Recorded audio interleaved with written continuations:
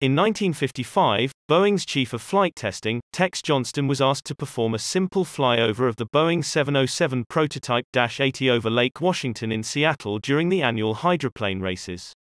Boeing's chairman at the time realized it was the perfect opportunity to show off the prototype to all the airline executives who had assembled there from around the world.